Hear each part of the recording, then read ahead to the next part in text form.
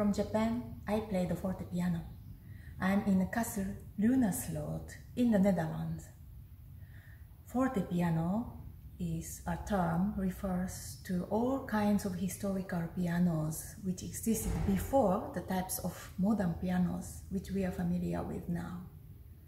One of the unique examples we have here is a square piano by John Broadwood, made in 1829 from London.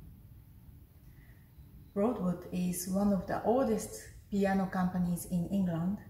Many composers played on a Broadwood piano, for example, Haydn, Beethoven, John Field, Jan Ladislav Dussek, Chopin, and Mendelssohn as well. Piano became incredibly popular in the early 19th century. This type of square piano became a standard item in the middle-class households. You could see here beautiful fretwork with a yellow, thin, delicate silk. Silk weaving mill existed in England since around 17th centuries, and after 1810, yellow color was discovered. It was popular for rich people then. Next to yellow colors, red and old pink were also favored. You could see this piano has 6 octaves range from F till F. Let's take a look inside of the piano. You could see these iron strings arranged at angle to use the space sufficiently, and the pins over there along the long side of a rectangular shape of the piano.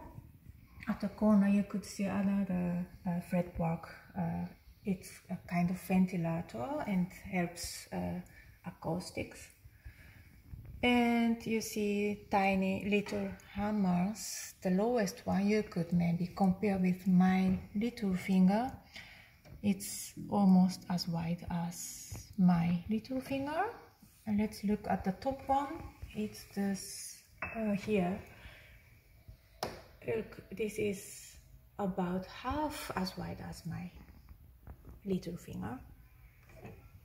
You could also see here, for example, screw at each key that helps to regulate the piano to make this height of the keyboards, for example, hammers, and all these small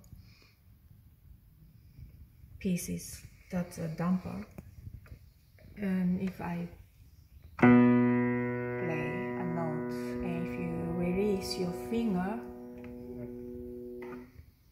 this piece of damper goes back automatically. It stops the sound, but I could use it by damper pedal. So if I push the damper and play the notes, and it stays open. So this stays open, so if I stop this pedal, it stops the sound again. I played the Hunting Song by Mendelssohn from a collection of songs without words. This piece was composed in 1832. Mendelssohn loved England. He was in England in 1829, so he might have been very close to this piano at that time. There was one problem to play this piece because the lowest E, here you could see on the music, does not exist on this piano. So instead of an octave, I play only a higher E. And this range of piano from F till F was quite standard range, 6 octave, especially in Vienna on the grand pianos. But grand piano for Broadwood in that time, around 1800, 6 octaves from C till C was quite standard. So I was wondering home if this piano has till C or till F. If this piano had only until C, then I would miss the last essential note.